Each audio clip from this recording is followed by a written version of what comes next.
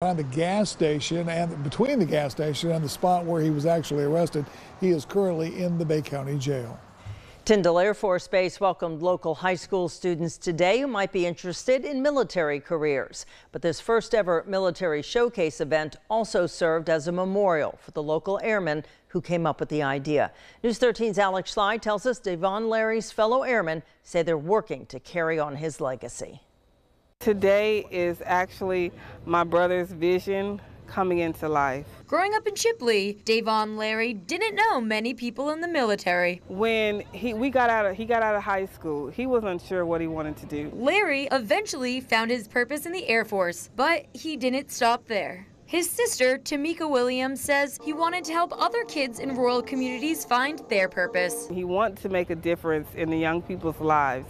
He wanted to be able to present all the different jobs, all the different areas that a student, a person could be into, and to be able to see at one time. So when he got to Tyndall, he hit the ground running. We would start going out to the schools, and we would drive 2 hours away just to give, Air Force presence to those schools out there. By his side was his best friend, Ariana Salas. And that was kind of always our goal, was to kind of get presence where there wasn't really any military. Last year, Larry approached Tyndall School Liaison Mallory Gross about hosting an event on the base. He wanted to bring all the local high schools to the base and just let them learn more about what the base has to offer and the jobs and the military. The event was originally scheduled for April, but on April 10th, Larry was tragically killed after he was punched in the back of the head during a bar brawl outside Coyote Ugly. Tuesday was the 6-month anniversary of his death. Tyndall officials say they're seeing his dream through. We're just going to continue his legacy, and this was his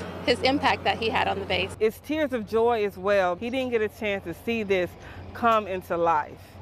And so for me to see that the Air Force felt so much for my brother, that they put his dream into life, that means so much to me. That means that they love him just like I love him. On Tyndall Air Force Base, Alex Schley, News 13, Panhandle Strong. Tyndall officials say they hope to make the showcase an annual event.